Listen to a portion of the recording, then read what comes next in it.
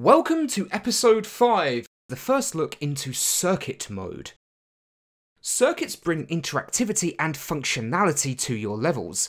They may be the hardest part to master, but they also yield the greatest results. I'll start each circuit video with a quick theory overview. All circuit props require power to function, and all power comes from a power source. In this video, we're going to unlock a door. In circuit mode, you can connect props together with wires, which passes along the power.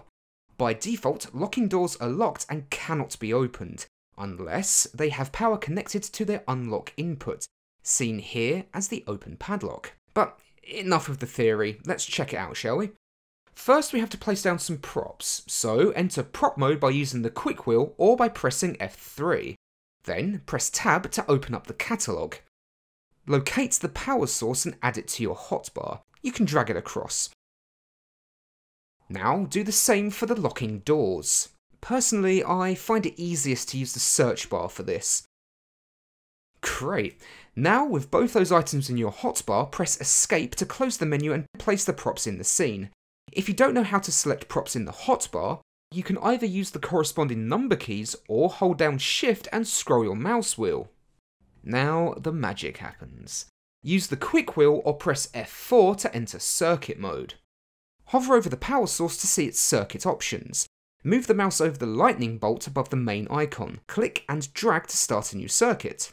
Drag it across and hover over the door to see the door's options. This prop is more advanced, with 2 inputs and 2 outputs.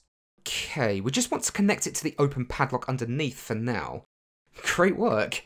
But circuits don't receive power in edit mode, so press F10 to enter play mode and see your creation. Try opening the doors to make sure they're unlocked.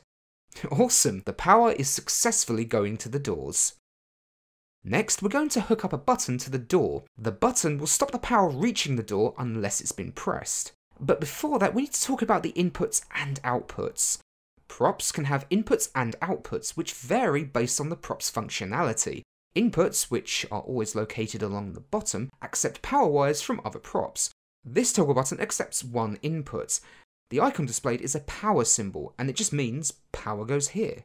Note that only one power wire can connect to one input at any time. Connecting a new wire will remove the original. The toggle button has 2 outputs. Outputs are always along the top, and they're where you start a new power wire, like how we did with the power source earlier. The 2 outputs on the button represent whether the button has been pressed or not. If the button has not been pressed, it will pass the power to the first output. But if it has been pressed, it will pass the power along to the second output. Let's take a look at our original diagram with the new button added in. I will disconnect the power source from the door's unlock input, and instead connect it to the toggle button's power input. We will then connect the toggle button's pressed output and connect it to the door's unlock input. When the button hasn't been pressed, the door won't receive power, but when the button has been pressed, the power will pass along and unlock the door. Let me show you this in game. Enter prop mode again and go into the catalogue. Search for the toggle button and add it to your hotbar. Be careful not to select the broken version of the button. You can double check the name on the left here.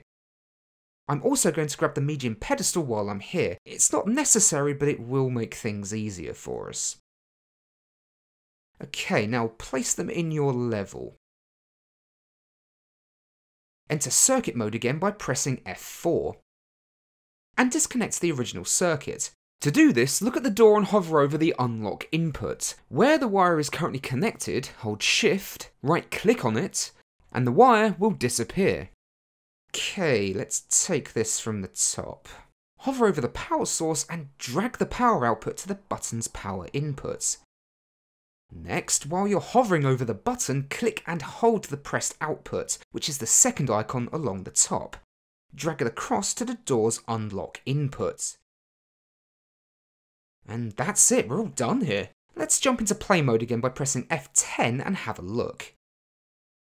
Okay, let's actually check the door is locked to begin with and walk into it. Yep, that's definitely locked. Right, let's push the button and try again. There we go. By pressing the button, we are allowing the power to reach the door's unlock input. And if you press the button a second time, we will stop the power and the door will lock again.